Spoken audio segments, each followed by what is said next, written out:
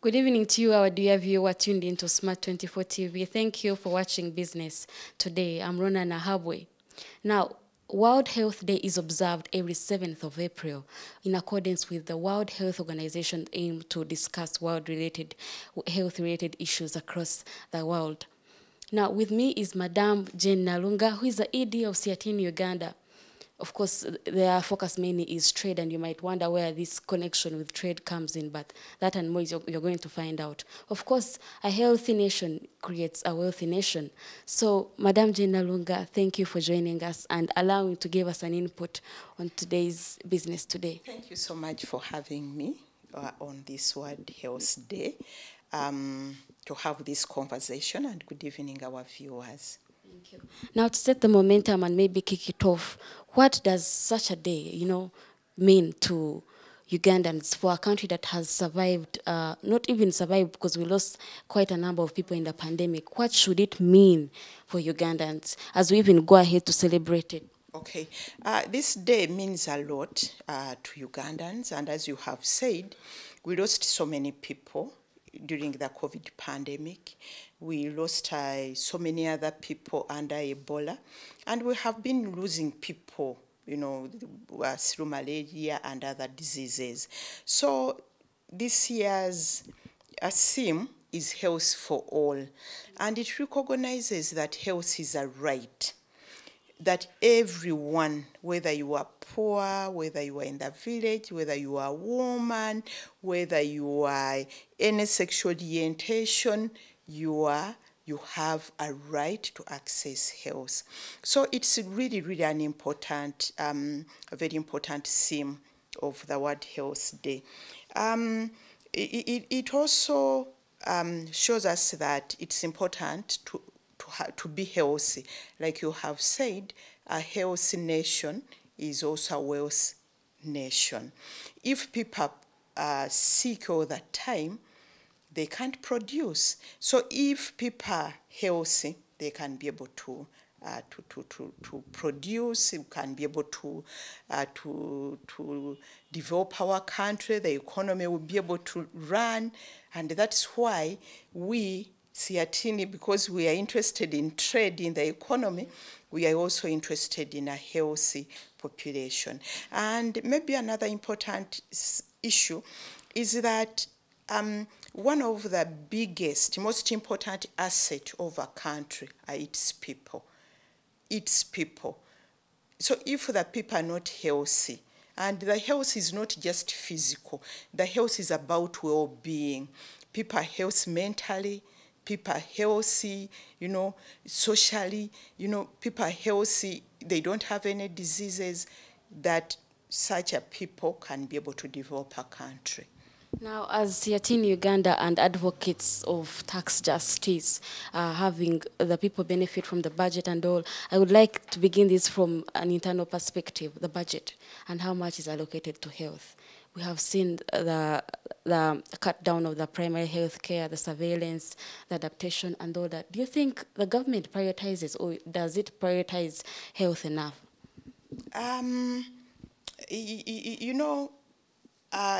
Our leaders, way back, they met in Abuja and came up with Abuja Declaration.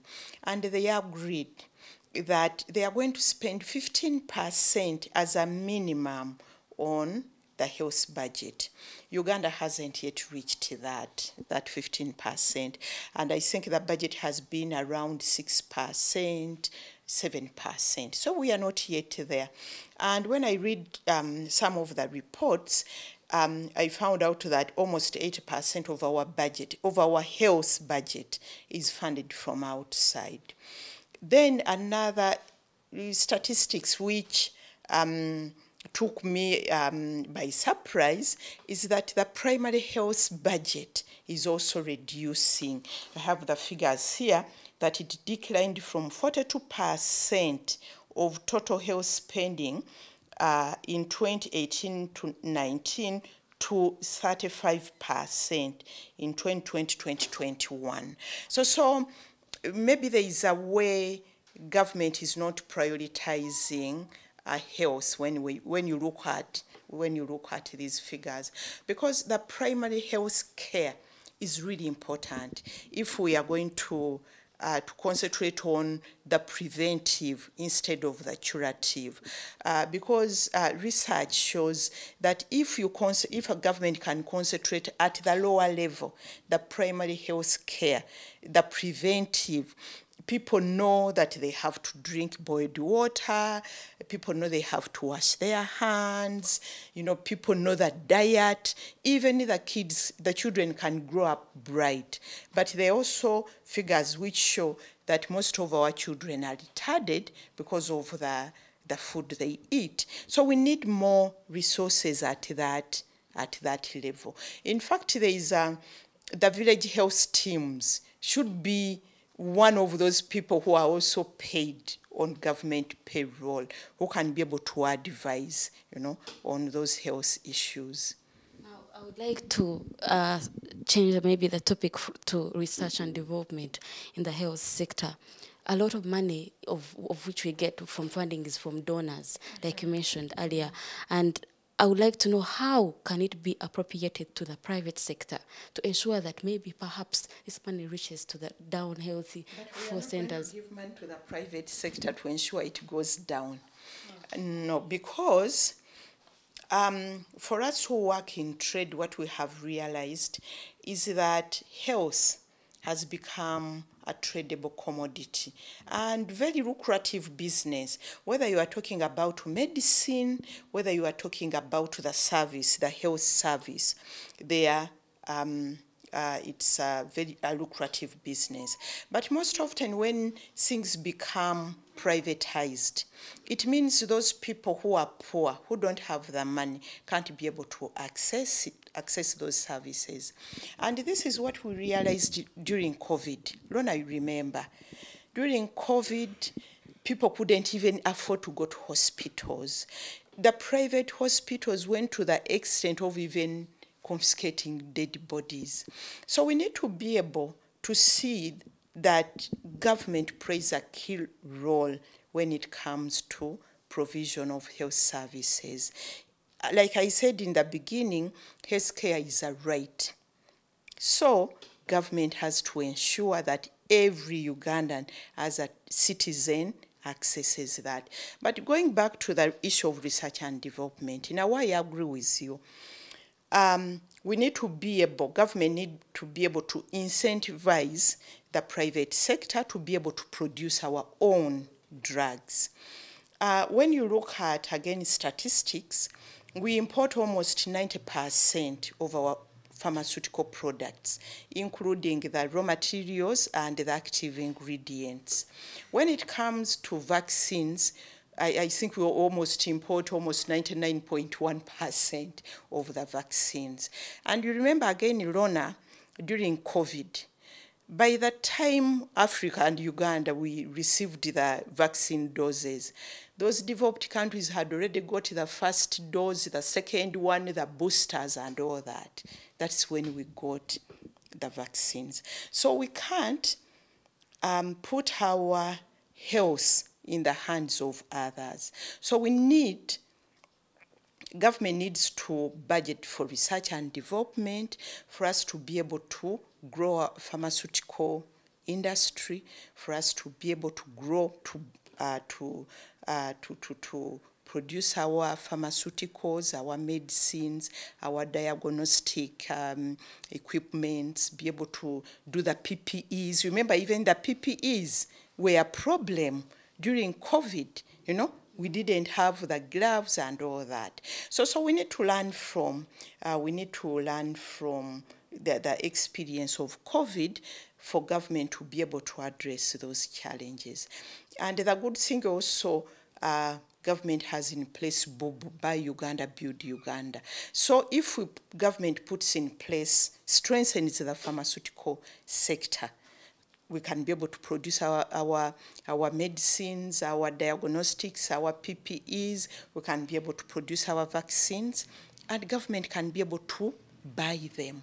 Because one of the challenges for the private sector is also to get a market, because the private sector can produce, those medicines, and government might not buy them. So government should work closely together with the private sector and be able to buy those drugs. But putting government in the spotlight and putting a touch on them and telling them that this is what you're supposed to do, prioritize, give the health sector this much funding, do you think it has the capacity with the type of debt it has? Let's be realistic. The supplementary budget was yesterday. I saw a report of the supplementary budget of 2.33 trillion. Among the projects that they were trying to move forward were the Tiak Sugar Factory, Monyonyo. I didn't see anything like health. If it was really minimal. So, and the public debt itself, the debt that we have, and the budget, how do you think it can be at play? We are the reason why I had suggested private sector is because I feel like at a point the government is marginalized. What is the best approach for them to be at play? Okay. One, the private sector also, when you look at our private sector, it's also weak. You can't expect the private sector to put resources, a lot of resources in research and development in such a business. Government has to come in. In fact, when you look at other countries, other developed countries, they have been supporting their private sector. So government should do that. Where should government get the money? Government should prioritize. Are we putting the money in a tiak or in sugarcane, or are we putting it in the health sector? And when we are putting it in the health sector, government should also prioritize. Are we putting it in PPPs? PPPs are public-private partnerships like Rubowa Hospital. Where should we put our money? Because for us as Yatini, Rubowa money is wasted money, really. It is. Because look at how much money has gone there and what is there to show for it. And when you look at the challenges facing the health sector in this country, should we put that, our little resources, like you have said, Ronah, we have no money, we are indebted. Where should we put our money? What should we prioritize? Should it be Rubowa Hospital, really, or not? So the issue is prioritization, but also government should develop our private sector. Another issue is to look at it from a regional perspective, because you see, it would really be, for example, very difficult for Uganda to produce vaccines. One, it's very expensive.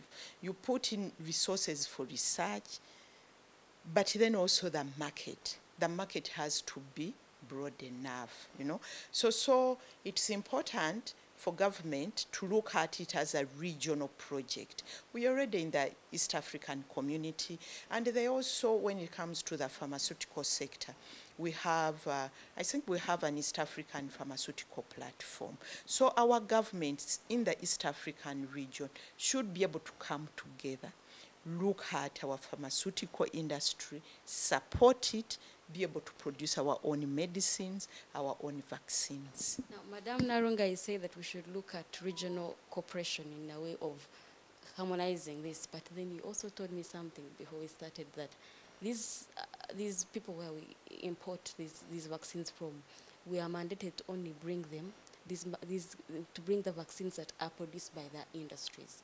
Now, what if they are not of quality? Like, we are on a low negotiation level, because at the end of the day, we are the ones that need. So they will want to use their industries to bring in the vaccines. You look at this play, it's like when I have a glass of water, and I know you need it, so I will give you the kind of glass of water that you need, not the quality that you might need. So the science there. Yeah, I understand you, Ronah. In trade, because we are talking about, like I said, we are talking about a commodity which makes money globally. And also when you see the pharmaceutical industry, they are big pharmaceuticals who are making money, and it won't be easy. And that's why I'm talking about a regional cooperation.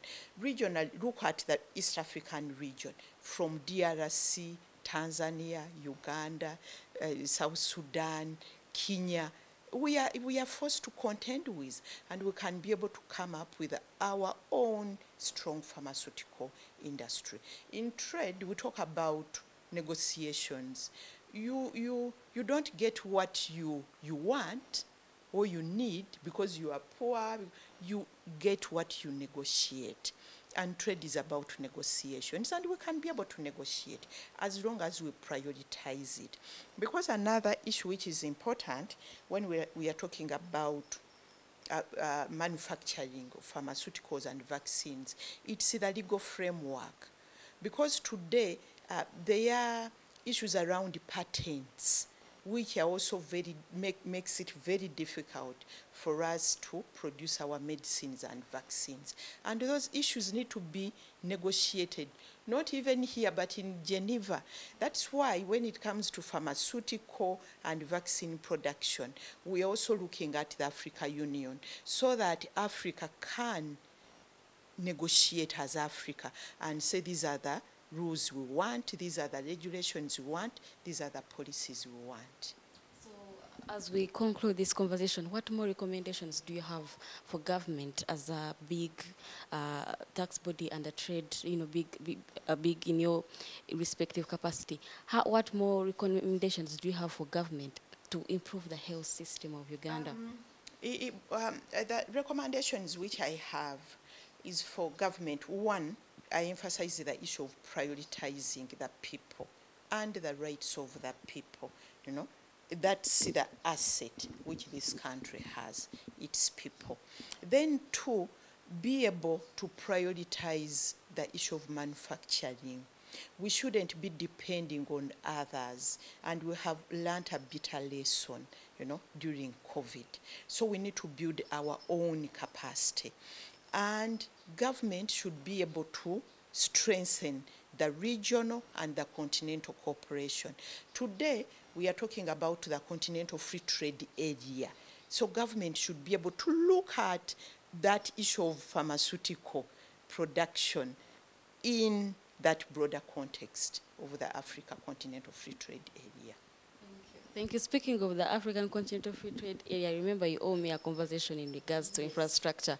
But of course, this conversation was derived from the World Health Day that is meant, running under the theme of health for all. Like she mentioned, government needs to prioritize people, and especially the people that benefit from these local health centers. That's all we had for you in this exclusive as we commemorate the World Health Day. Good evening.